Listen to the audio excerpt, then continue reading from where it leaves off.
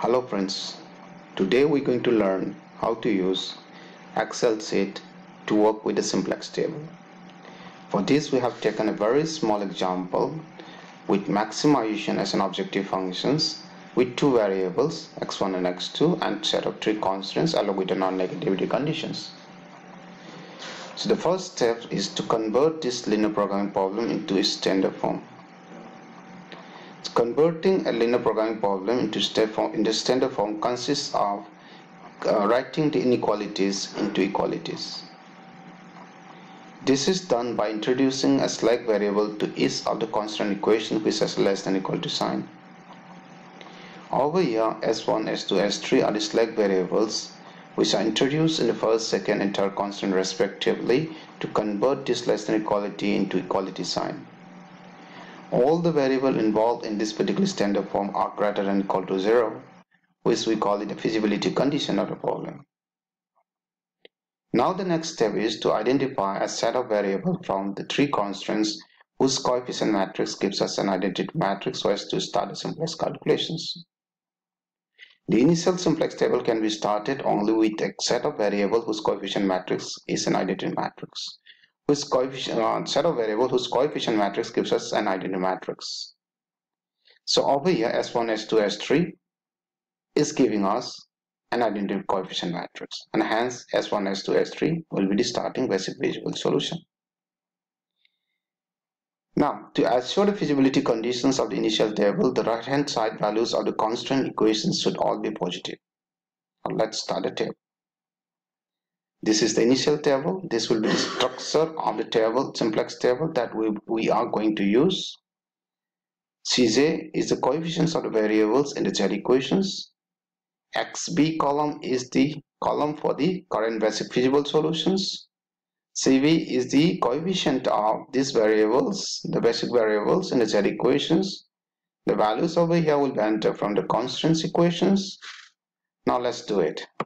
The set of basic feasible solutions for the current table is S1, S2, and S3. The coefficients of these variables in the z equations are 0, 0, and 0. The coefficient of x1 in z equation is 3, x2 is 9, s1 is 0, s2 is 0, s3 is 0.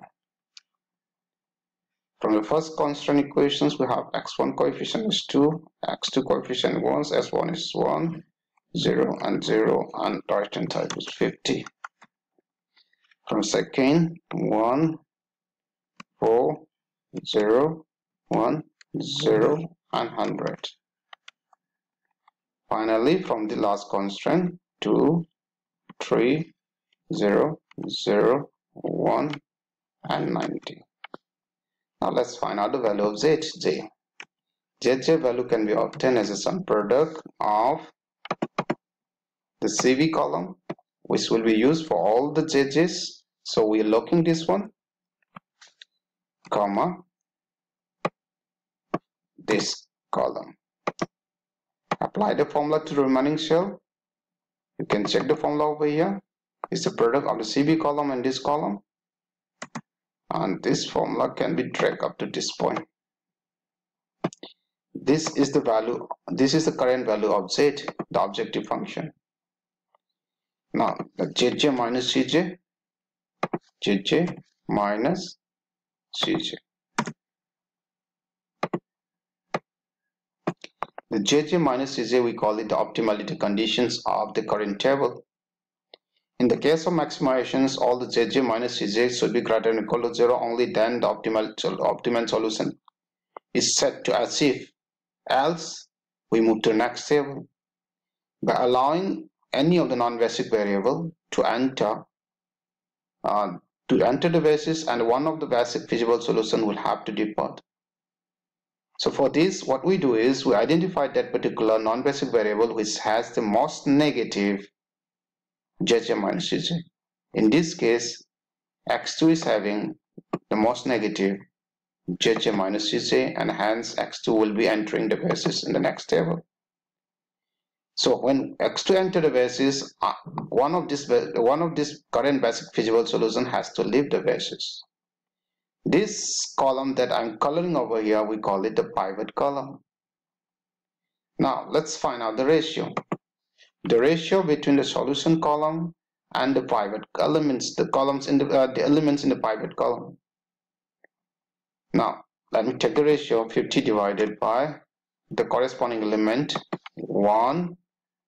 Apply the formula to the remaining cells.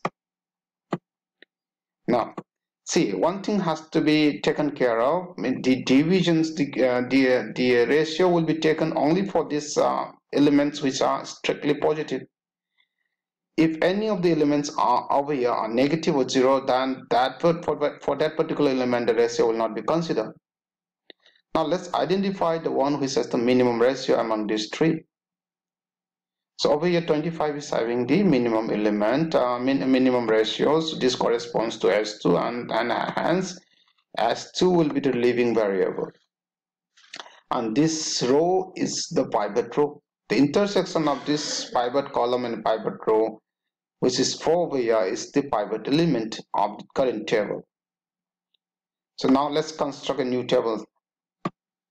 Let's start constructing a new table with the new variables in the basic new variable in the basic column. X2 is the new variable. So we start constructing this X2 row first. This is done by dividing these elements of the pivot row by the pivot element. Select the cell and lock it. All the element will be divided by the pivot element. Drag it, apply the formula to the remaining cell. Now the row for the new basic variable is now constructed. The coefficient of x2 in the Z equation is 9. Z equation is 9. Now over here the other basic variable remains the same, s1, and s3 remains the same. So now let's construct the s1 row. S1 row will be constructed like this. Select this cell first, the original element in the S4 in the previous table, minus this element into the element in the pivot column for this row, which is 1. Lock the cell, enter, drag the formula to the other cell, apply the formula to the other cell. Let's do the same for this. 2 minus 0.25 into the element in the pivot column for this row. Lock it. Sorry.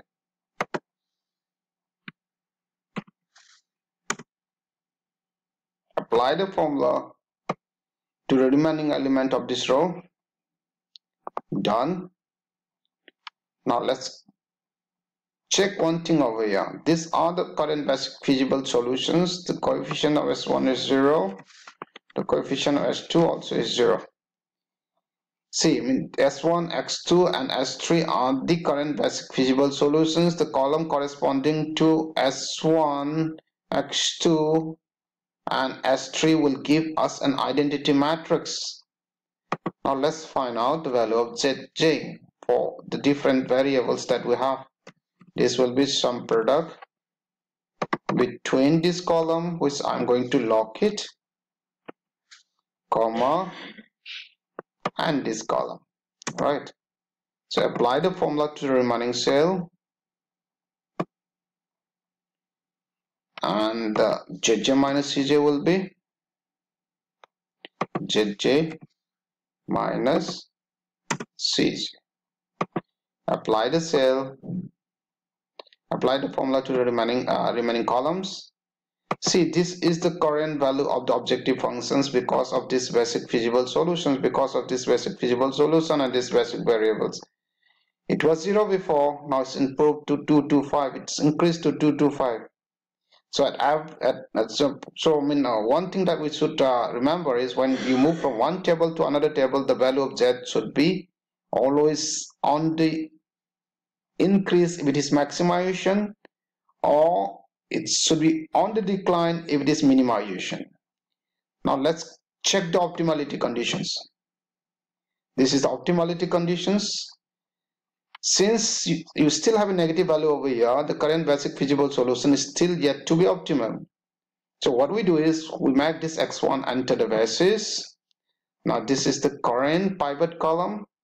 To find out the pivot row, we find out a ratio between the solution column and the pivot column. Apply the formula to the remaining rows.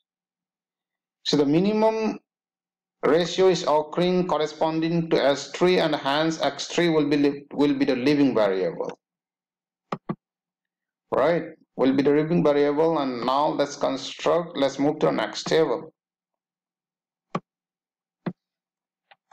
This is the new table. In the new table, the basic variables are S1 remains the same, X2 also remains the same, X3 is now changed into X1. And the coefficients of these variables in the objective equations are 0, X2 is 9, X3 is 3, X1 is 3. You always start constructing the rows of this table from the new variable. So this is done by dividing the original elements of the previous table of this particular row by the pivot element. This is the element. So I'm locking this element so that this element is used to divide the remaining elements of the row.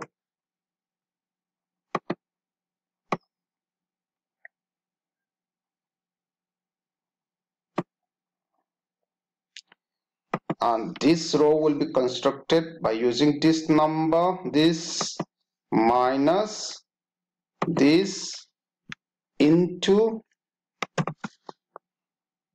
the element in the pivot column for this row, the same element, then lock the cell, apply the formula to the remaining elements of the same row, do the same for this minus this into this number, but you'll have to log this one so that this number is used to all the remaining cell of the row. Done. Now let's find out the value of Zj.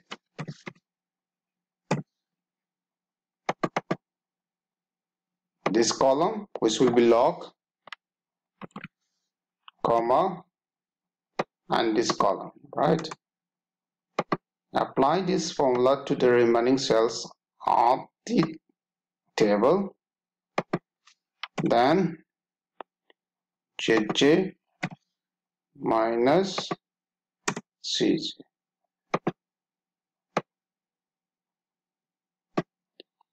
Now see, all the values of Zj minus Cj, are now greater than or equal to 0, and hence the current basic feasible solutions is the optimal basic feasible solutions, and the maximum value of Z, the maximum profit is 234, which is better than 225, right? Now one thing that we need to observe in each of the table is the set of basic feasible solutions will give us an identity matrix from the table in the column corresponding to the set of basic feasible solutions in the table will always provide us an identity matrix at any stage of the calculations, and the column over here will never be negative, and the Zj minus Cj for the basic variable at any table will always be 0. Now let's write down the solutions. The optimum solutions to our problem is x1 equals to 12, x2 equals to 22, and the corresponding maximum value of z is 2, 3, 4. Right?